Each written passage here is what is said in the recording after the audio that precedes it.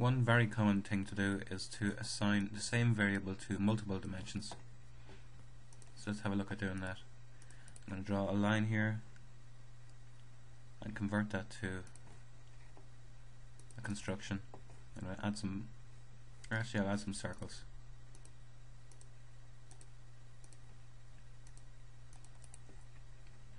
And I'm going to constrain those circles to be on the line. I'm going to give it one fixed point, and now put some dimensions between the centers of the circles. So since the center of a circle is a point, I'm using this dimension tool, and in order to dimension from the center of the circle, I'm going to use the AccuDraw shortcut C for center.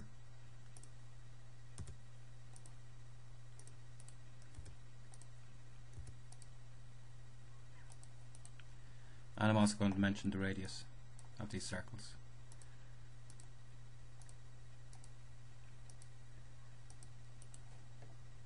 Now I'm going to declare two variables. One shall be distance centers, and the second shall be radii. So let's assign those distance centers and then radii. Dimension target invalid or not found.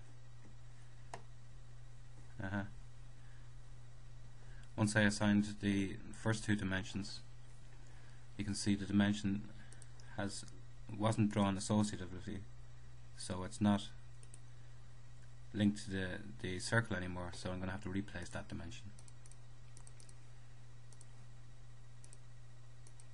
I didn't have association on, that was the problem there. Let's try again. So what you can see, I'm assigning the same variable to multiple dimensions, and that makes them all equal. Let's change the radius to 10. And we can modify and resolve that, and they all move at the same time. And of course the distance between the circles is the same for both now as well.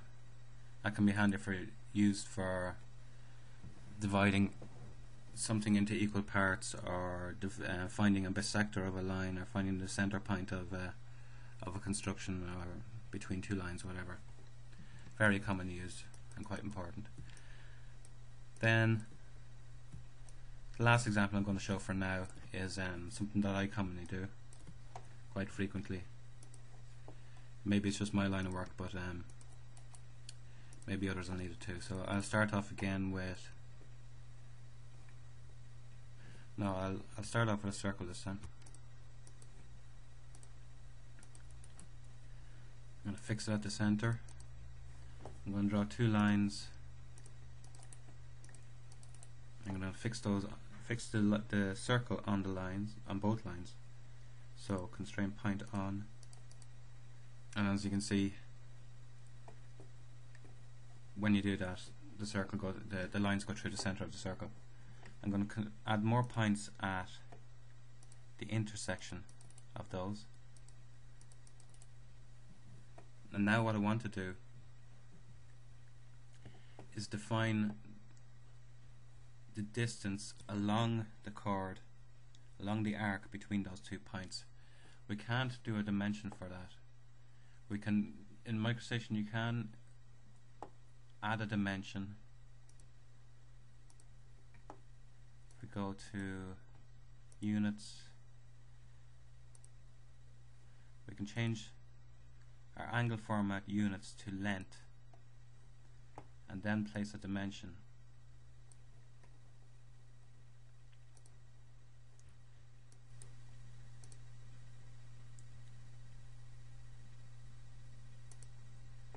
And the endpoint.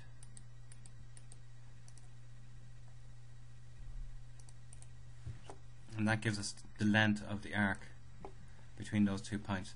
but unfortunately that can't be made into a dimensional constraint, so we can't define the length of an arc directly with constraints. I can just show that now. I can try and convert that to a constraint. Dimension cannot be a constraint. Okay. So what we need to do here, use an equation. The equation for the length of an arc is equal to, normally it's defined as S. I'll actually say length of arc is equal to the radius of arc multiplied by the angle subtended.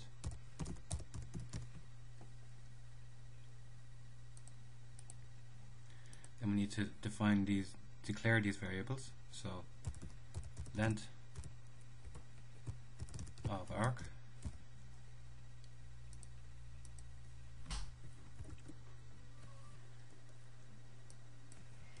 radius of arc and angle subtended.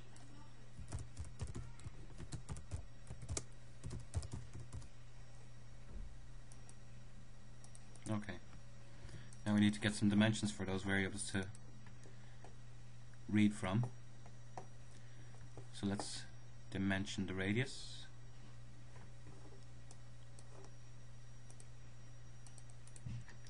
And assign that. Let's dimension the angle.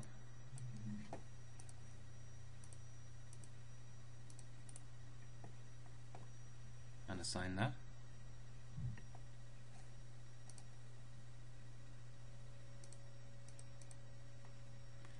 Now let's assign the whole equation.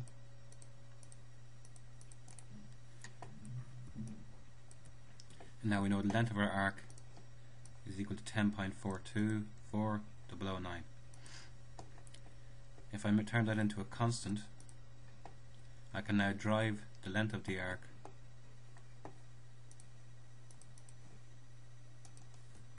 numerically using this parameter. The angle here is 40.968, but we know the length of the arc is 25. And just to prove it, I'll stick a dimension on there again.